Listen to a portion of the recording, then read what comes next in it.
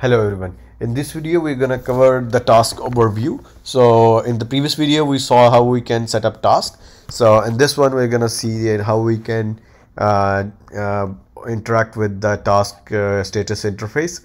So you see I have a different this information in here. It says that on which server node. If there are multiple, definitely it's important, but if it is a single server, it's not important. But where it ran and what is the current status. So these statuses can be aborted, disabled, failed, queued.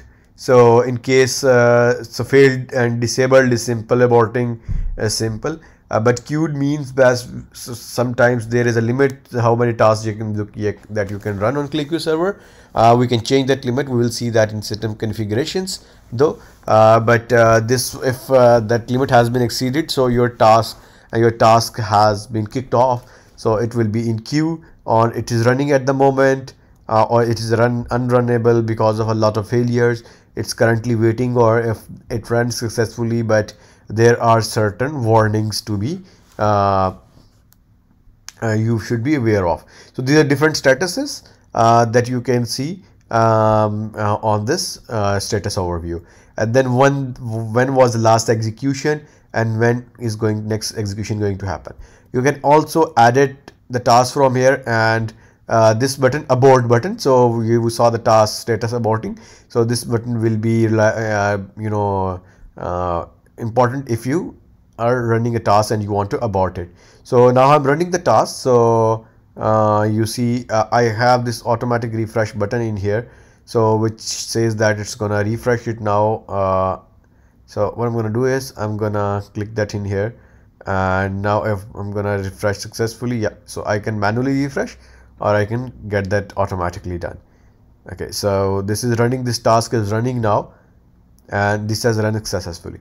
There is some additional information in here.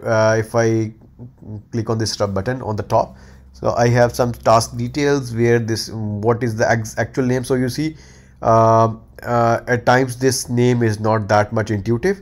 So I have this name here, and I have this category and some other details of the task here, and how much average time it's going to take. This matrix is very important, especially when you are planning your task dependencies and other tasks, and you have a big server. Definitely it's important when multiple hundreds of tasks are running on daily basis. And then we have a task history, when when it was running, at what time, when it completed. And then we have these task logs on the server. They talk about, these are important when certain things are failing. And then we have a document logs. So I can see these document logs, which you would normally see when you are running that script. You can see all those tasks in here, those logs in here. An important thing about these logs is that their logs are by default, they are not generated. For example, if I go to this my movie database, and I can't see any log, and it says that unable to fetch any task because the no log has been generated. Okay, so I just gonna run that, and it's not gonna work for sure. And let's just run it. It's running, not running. Yeah, and it has failed. And if I go to document logs to see why it has failed, I have no clue why it has failed.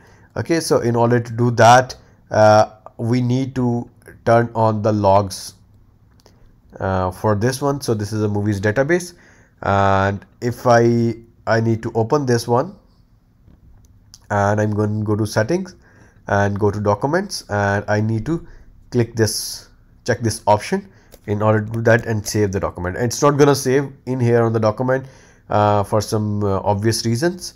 So what I'm going to do is I'm gonna, it's a recommended practice, whenever you make any change on a document, you should not do that in the published space, but rather you should do that on a copy of yours. So I'm here, I'm made a copy of it. I'm gonna go in here, and I'm gonna say generate this log file. Okay, save this time, it's saved successfully. And then I'm gonna copy this one, and just republish the document. And this is how you can, republish a document as well. So I'm gonna say continue, and now if I go in here and I'm gonna run this document again,